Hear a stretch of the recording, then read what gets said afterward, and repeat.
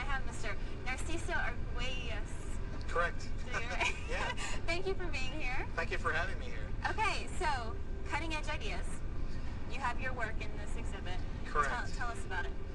Well, you know, the issues that I deal with, I grew up in Tijuana, Mexico.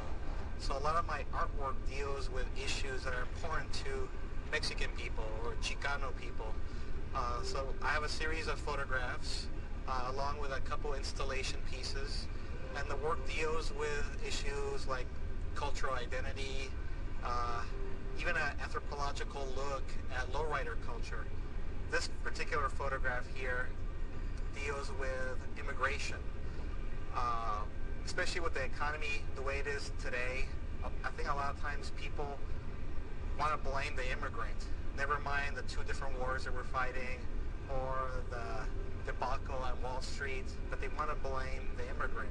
So in this piece, I have a young lady here who's Bolivian, and I wanted to talk about scapegoating illegal aliens.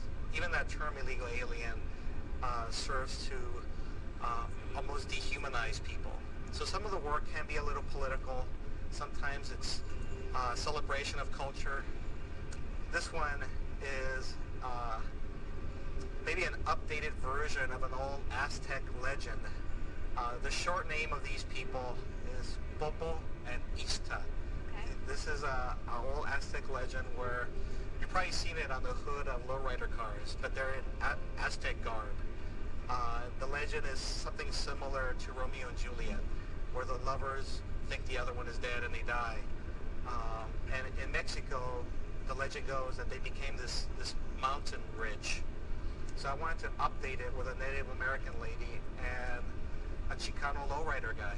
So people who might not know a lot about Mexican culture could even come and actually learn a lot from your exhibit. Yeah, that's one of the things I try to accomplish with my work is it serves to inform or celebrate culture. This photo here was taken in Tijuana. A lot of people are getting more familiar with the lucha libre wrestling. And these are, this particular photograph is called Mascara. It's kind of like a pun. The word for mask in Spanish is máscara, where we get the word mascara. Okay. But it literally means more face, mascara. So I wanted to talk about cultural identity this way, with having more of an identity while hiding it at the same time. Perfect. And this exhibit opened earlier this month, last week? Correct. And it's going to run into early December. Correct. So go check it out. Excellent. Yeah. Thank you so much for being here. We really appreciate it. Thank you for having me. All right, and if you guys actually, he's a teacher too, so you can actually learn some lessons from this guy as well.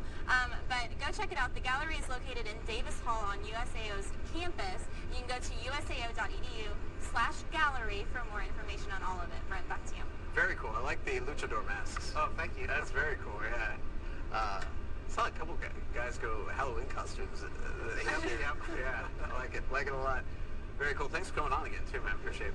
All right, yeah, go to the MySpace page, usao.edu gallery for more information as well. I want to go someplace